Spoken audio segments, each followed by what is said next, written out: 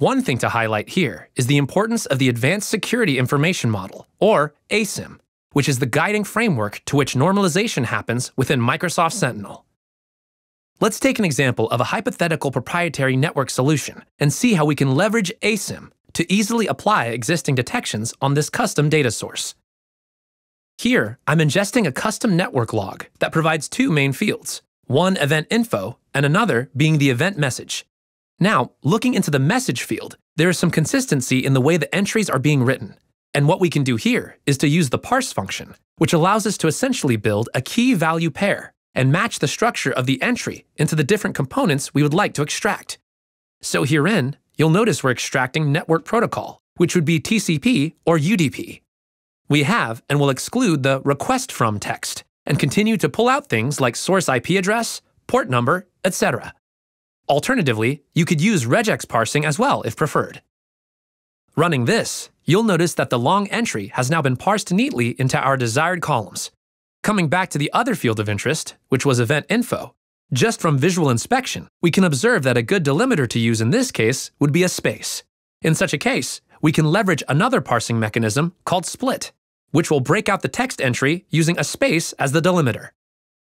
Running this, you notice now that we have a very neatly parsed array containing the three different event info components. So let's say I was only interested in these two fields. We can simply click in and extend the two columns. Now, before we rename these fields, it would be useful to look into the ASIM network model to understand what are the available and preferred field names. Coming back to our original parsing query, we can now rename this into destination zone, and the second one we'll rename to network session ID. Running this, you'll notice that destination zone and network session ID have been pulled out. So let's just add a couple of finishing touches. You notice in here that my log source did not provide an event vendor name, but I would like to identify what this log source is, and we can do so by extending and appending a custom name for this event vendor. And perhaps you'd like to store your raw data neatly in one column. We can use a pack function to do so. And let's project away any temporary columns for cleanup.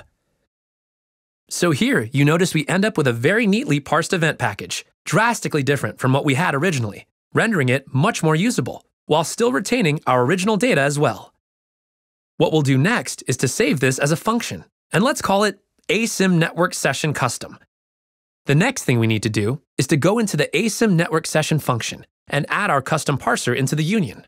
This function essentially identifies which underlying data sources should be abstracted into the broader ASIM network group.